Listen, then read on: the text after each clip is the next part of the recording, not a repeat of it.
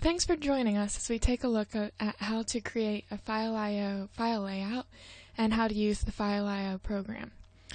We're going to cover some of the FileIO basics for anyone who is new to FileIO, while taking you through an example of implementing it with existing data files. As long as you don't actually change the file layout without continuing to update your older non-FileIO programs, you can use FileIO to save time and increase further maintainability as you continue to develop new programs in business rules. For example, we're going to use a sample customer file, which is available at the SageAX website, entitled Sample Environment. The data we're using is taken from a sample database of VR vendors, but the addresses have been removed and all the phone numbers have been changed. The first thing to do is create a file layout. This process is very simple. As simple, in fact, as creating a text file and typing your file layout into it. Because many of you already have your file layouts in text files, you may be able to just copy and paste them into FileIO layouts, making the modifications where necessary. But if not, it's still fairly simple to type them in. In this example, we're using the customer data file, which was provided in the samples, and I'm going to tell you what to put in the file layout, so simply browse or create a folder inside your application called FileA and create a new text file. Open that file in your favorite text editor and you're ready to begin. A FileIO file layout consists of a header and detail section. The header describes the file name and path, the version number, any key files, and record length, while the detail section lists all the fields in the data file and their field types. Let's take a look at the header section first. We'll start with customer.dat, which is the file name, a comma, and cu underscore, which is a unique prefix associated with this file, and the version number, which is 0 since we're starting new. And then we have one key called customer.key, which will be a key file, and code, which is the field name for the customer code number in our data file, which will be the key for the key file. Next, we have a record length of 127, and if you don't know what the record length is, you can just leave it blank. And then we separate the header from the rest of the file layout with a bunch of equal signs. The equal signs aren't required, and you could just leave a blank space there, but it does make it easier to look at. Just to review, the first line has 3 elements: the file name and path, and the unique prefix associated with the file, and then the version of the file. FileIO will automatically update your data file if this version number is higher than the current version of the file. If you don't want FileIO to update your data file, then set the version in the file layout to the correct version matching the one on the disk. It's easy to tell what version your data file is. Simply run one of your programs that opens the file and pause the program with the file open. Then type status files at the prompt and it will tell you the information you need to make your file layout header.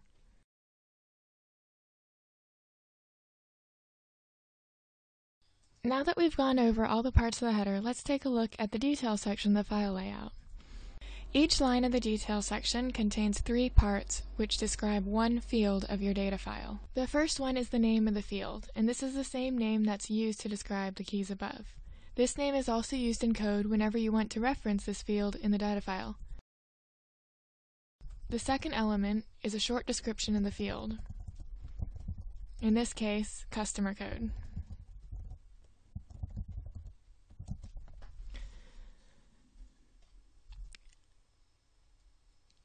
This could be a description that you would show to the end user on a screen for maintaining this field. The third element is the form spec of the field on the disk.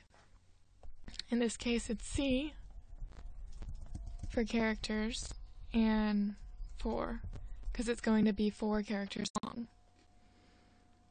Let's continue to fill in the rest of the items for this file layout. If you want, you can just copy and paste from the SageAX tutorial and clean it up a little bit.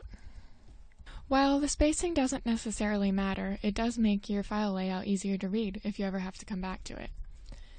Something else to keep in mind is remember each comma in between the 3 columns of your detail section, And always remember that a $sign is required on non-numeric field names, while numeric field names do not require a $sign. Always remember to save your file layouts. In this case, I'm saving mine as customer. And remember not to use any extension, and save it into the file lay folder. A file layout will be saved as a CSV file. So to review, we have the field name, comma, field description, comma, field type, and field length. Next, open the command console of Business Rules. Make sure that you've saved your sample data in the same folder as your Business Rules copy. And to test the file layout, we're going to run FileIO and use the data crawler to look at our sample data. And you should see your file layout, entitled File Layout, in the list.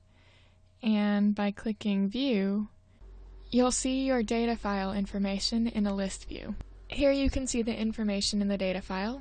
We've got the customer code, which is a 4-digit number, to the customer name. These are all BR vendors. And the city, zip code. And if you scroll along the bottom, you'll see the phone numbers, which have been changed. Notice that if you click on a column heading, it will sort it by alphabetical order. Let's do one more sample program together. So we'll start the program and save it under custrep. And once again, to work in an external editor, we're going to list it to custrep.brs. We'll drag in custrep. And this sample program is found on the SageAX website. You can go ahead and copy and paste it in. And let me demonstrate to you a couple more tools from FileIO. Notice that when you copy and paste, you might have to clean it up a little bit so that there's no extra lines, just by deleting the extra enters. The pound, auto number, pound comments that you see everywhere are part of another tool, Lexi.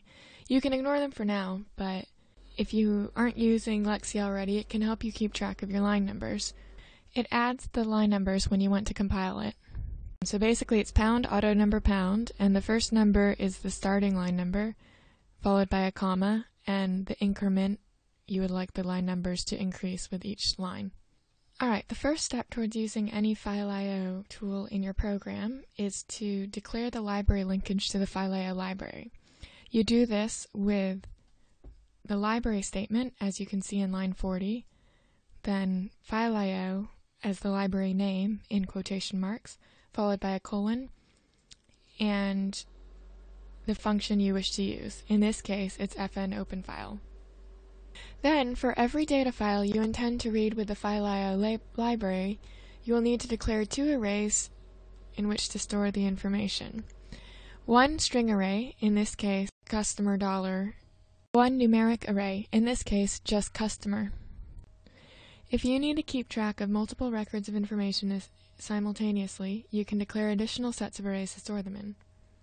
In this case, I also use the form $. Here we come to the meat of the FileIO library, the fnopen function.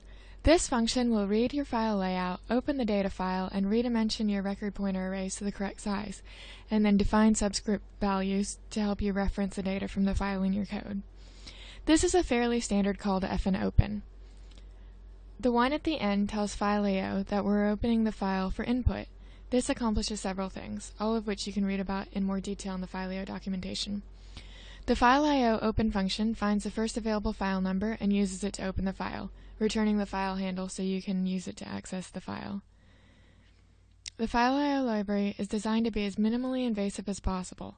All the magic happens in the open statement. From then on, you read the data file the same way you always have, with a BR read statement. Since we're writing a report program, we also need to open the printer and print the report headings. When you read a data file in FileIO, you read the file using the file access arrays we created earlier. Remember the customer $, customer, for non-numeric and numeric arrays. FileIO also calculates the form statement for you and places it in the forms $array at the same position of the file number for the data file. If you look at the read loop, you will see that it reads every record in the data file, looping until we hit the end of the file. For each record read, we print it out to the printer. Notice how we read the data one record at a time using the arrays, and we never specify individual variables in the read statement. Instead, we access the fields by name in the arrays using our named subscripts. Using FileIO, you are free to change the file layouts for any of your files at any time. Because your programs always use the subscripts and the arrays to access the fields by name instead of by position, you can change your file layouts, adding new fields, inserting old fields, moving stuff around, and rearranging it to your heart's content. All your programs that use FileIO will continue running like they always have. Since we open the file input only, we can close it the same way as we normally would. However, if you open a FileIO data file for input-output access, it automatically opens all your key files for you. Therefore, it is necessary to close the file using the FileIO fnclosefile routine. The last step is to copy the standard FileIO fnopen wrapper library into all your programs that will be using FileIO. And these are the lines 99,000 to 99,910. So simply copy and paste the function from the bottom of the FileIO library itself, and that's all there is to it. Using FileIO saves future maintenance and development time while helping keep your code structured and readable. FileIO also gives us a standard language we can use to create powerful tools that build off of it itself. Now let's run our program. As you can see, it printed out a lovely customer report for us with a customer name, city, zip code, and phone number. Thank you for joining us, and I hope that you will come back and watch the ScreenIO library tutorial next.